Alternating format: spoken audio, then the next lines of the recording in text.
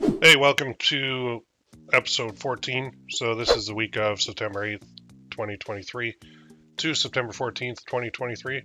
And let's dive in. I got quite a bit done this week.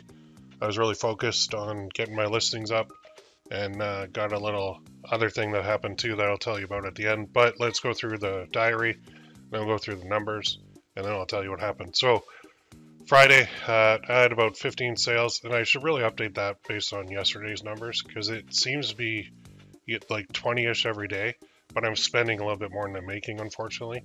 So Friday, I put up 59 new listings. That brought me up to 1,265 total. Sunday, the 10th, I had about 20 sales that day. Again, spent a little bit more than I made. 41 new listings, so that crossed me over the 1,300 mark. So 1,306. And then Monday, 15 sales at mid-afternoon, which was great. And I had about 41 new listings that day, so that brought me up to 1,347. And Tuesday, you can see I was very consistent this week. I had like 7 sales so far at like mid-afternoon, 61 new listings today. It ended up being about 20 for the day. Total listings, 1,408. So I crossed the 1,400 mark. And then Wednesday, September 13th, I had 18 in one order. So the way I've done it, and it seems to be working, I've been getting some higher average order values, is I'll have like buy 2, get a higher percent off, buy 3, get a higher percent off, buy 4 or more, get a higher percent off. So it entices people to actually buy more and more and more. And this will loop back to what I'll tell you about at the end too. So I was very happy with that. That was a good order for me, a really good order. So somebody literally just sat on my store and went like, I like this, this, this, and this. They bought 18 things in one order. So that was awesome. So I was at 1,454. Thursday, yesterday, I had 21 sales and I did 24 listings. So my total was 1,478. Now, we'll go through the numbers real quick. So today, just let me reload this, see if I got any more. No. Okay, so I got 6 orders today. That's cool. So let's go custom. And let's go the 8th to the 14th. So for the week, I had 148 orders, 8.5% conversion rate, $140.42 in revenue, which is good. It'd be better if I was spending less on ads to get that. But you can see I'm priced super low because I'm in startup phase and I have to compete with all my competitors who are priced super low. I do have a plan to add a membership to this site, as well as raising my prices once I start hitting like 100 sales a day or more. My competitors are doing like 500-600 sales a day, so there's no reason why I can't too. I might even keep the price low and just use it to funnel people into my membership. That's kind of the long-term plan. So it is short-term pain for long-term gain again, as usual. And let's go to my marketing and Etsy ads. And we'll do it for custom. Let's go the 8th, 14th. And you can see I spent $229.51, but I had like 100, I think it was 140 some orders. 77 came from ads. So half my sales are coming from organic. So what I'm doing right now is I'm blowing money on ads, left, right, and center, because I know that it's fueling my organic growth. And I know when I do switch my ads up to stuff that actually works and makes them profitable, I'll be sitting really pretty. So 229.51 divided by 7 is what? Divided by 7. So about $32 a day in ads. And my revenue though is probably about 20 bucks a day. So I'm losing about $12 a day at this point because I'm being ultra aggressive with this. If I weren't doing this challenge, I would have taken this a lot slower, but I need to hit that number as quickly as possible. So I have to do things initially that are uncomfortable, which is like running ads and losing a little bit of money up front. So let's go back to the stats and let's look at all time. So let's go all time. And we're at 369 orders, 5,251 visits, 7% conversion rate, which I'm happy with, and $406.59 in revenue. That's not profit because there are fees, transaction fees, processing fees, relisting fees that come out of that. So you can see down here too, 41% of visits are from Etsy and 59% of visits are from me apparently. So this direct and other is apparently me. Social media, I still don't have that up and running, which is really bad, and I'm not very happy with myself for that. I should have had this up and running from day one. I don't know why I haven't. But Etsy ads have brought in a ton of clicks. Etsy marketing and SEO, but Etsy search is getting bigger, and the app and other Etsy pages is getting bigger too. So I'm okay with that because I do have a long-term goal. I don't have a short-term focus here. So one thing that I wanted to talk about is competition. So what you want to do is you want to actually view your competition, and you want to make sure that you track them. Okay, so I'm just going to pause it for 1 sec. I just wanted to log out of my store here. So what I'm going to do is, let's say you're doing tumbler wraps. Okay, so you go here and you type in tumbler wraps. And what I would do is start finding all your big time competitors who are at the place where you want to be. So you go to all filters, you go to star seller, and you go to digital downloads. Click apply. Then up here, you start typing in bestseller instead of star seller. And now I've got all the best selling stuff on the front page. And what I can start to do then, using Everbee, is I can find the shops with the most sales. And I can see this one has like 9,414 sales. So I'm going to click on that. And what I'm interested in is a shop. So that is clearly a trademark infringing product, selling really well. So this shop itself, they'll be hit with some stuff very soon, but you can see they're actually doing some other things which are kind of cool. So you want to keep track of your competition. What they have in the featured part is very important because their featured items are the stuff that's working the best. Then you can look at all items. So they do have a lot of trademark infringing stuff, which is how they took off. But the store itself, what I want to do is create a little sheet, and I already did this for me. And I want to look at how many sales they have daily. So every day I'll log in approximately the same time, probably in the morning, and I'll go to like 5 different stores and I'll say, okay, this one had this sales yesterday. Today it's got this amount. Then I can figure out what they're doing daily for sales.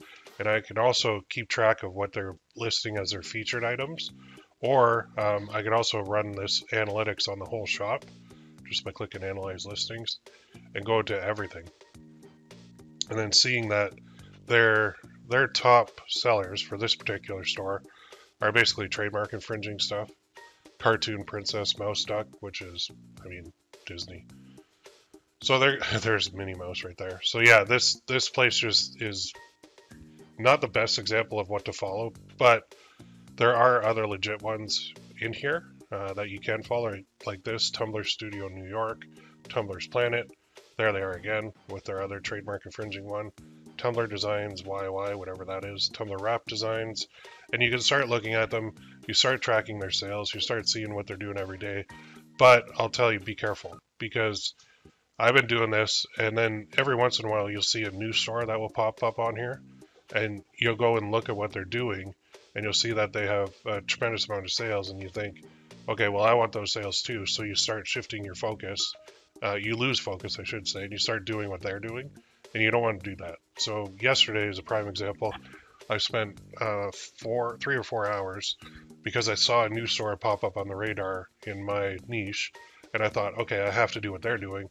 And so they had these section bundles where they were selling lifetime access to their sections. So every store has like sections. So if we go to this one, the store that will be taken down eventually, they have like mug, doodle, alpha, Tumblr on sale. Okay, not the best example, but they would have like a mug. And then their listing would be selling every mug in this section, past, present, and future. So, and they'd be selling it for like $8 or $6 or something like that. So I thought, okay, well, they're making a lot of sales on those. I need to do that too. And I lost focus for about 4 hours yesterday. And then I said, no, at the end of the night, I went back in and I'd only done 3 of those listings for 3 of my sections, but I had spent all day like renumbering things and moving it to a Google Drive and all that stuff to get it ready to sell. I actually paid my 20 cents each, which is peanuts, but put it up and listed it. And then I said, yeah, no, I don't want to do this because this is not my plan. This is not my focus. This is not what I want to do. What I want to do is have a membership for this. So me having those sections for sale contradicts my plan to have a membership for the site.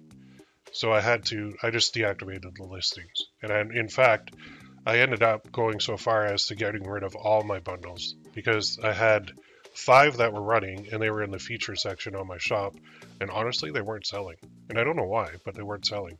So for me to create 3 more bundles and to sell a whole section of like even future listings, it wasn't my game plan and it wasn't what I wanted to do.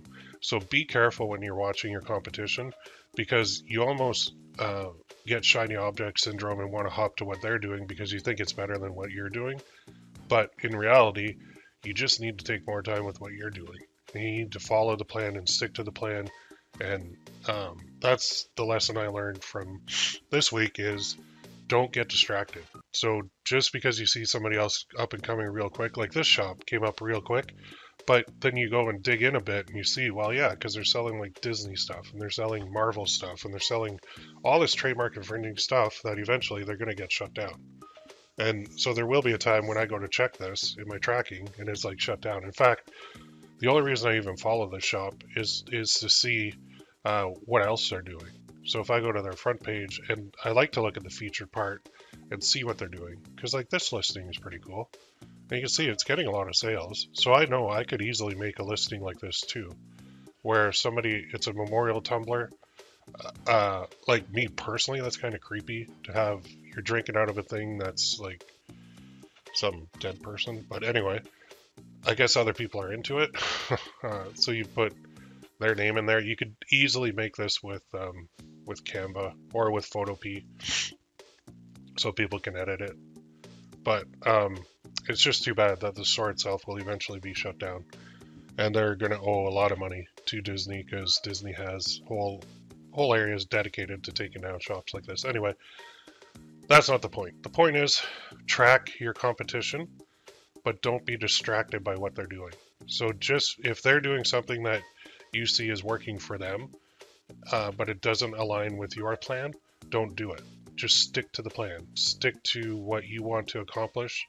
That means having goals, and that means knowing where you want to go first too. And a lot of people who get into this, they just fly blind, and they're like they hop over here and hop over here and hop over here, and they can't keep their attention focused on one thing for more than like a week or two. Honestly, I've seen it. I've had 12,000 people through my doors on my membership site over the years, and I've seen probably 95% of them can't stay focused for more than 2 weeks before they lose interest and they're on to something else. And it's amazing because if they had just stuck it out, they'd be a lot further ahead. So stick to the plan, don't get distracted, but you do want to follow them to see what they're doing because on the other side of the coin, it is motivating to see like legit shops that are making like 500, 600 sales a day. That is motivating as hell. I love that. So when you're having a bad day and you're like, man, I'm spending a lot of money, I'm making sales, but I'm not profitable yet. Well, go and look at those and then look at what they're accomplishing. And if you're doing the same niche as them and you're making like your totally unique products, but same product niche, you're going to get there eventually too. It's just a matter of time. And time is the most important factor on Etsy. Second most is stay focused. Don't get distracted. Don't go to shiny objects. Don't switch gears just because you see another shop doing something that's working well for them. You could add that later once you're up and running and profitable, but don't change course. All right.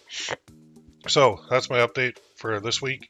Not too bad. Things are kicking into high gear. I can feel the momentum, and I could do 2 tweaks right now that would make me profitable, but it would slow down my growth a little bit. So the final thing is we are at the 15th today, And next Thursday, the 21st, will be 90 days for my payment reserve. That will drop off. It's supposed to drop off on the 21st or 22nd. 21st, 22nd is when I'm out of the payment reserve. At that point, I think the payment reserve is basically Etsy's 3-month probation period. When I'm out of that, I think my sales are going to skyrocket. So I look forward to that. That's going to be a fun week. Well, once it's gone. Next week, I still am going through the crap, but after that, I think Etsy will spend more on my budget, and I think my profits will go up dramatically because my sales will go up and the volume will more than make up for what I'm spending in the ad spend. Long-term picture, you have to go through the pain to get there. All right. So that's my update for this week, week 14. We'll see you next week. Have a good one.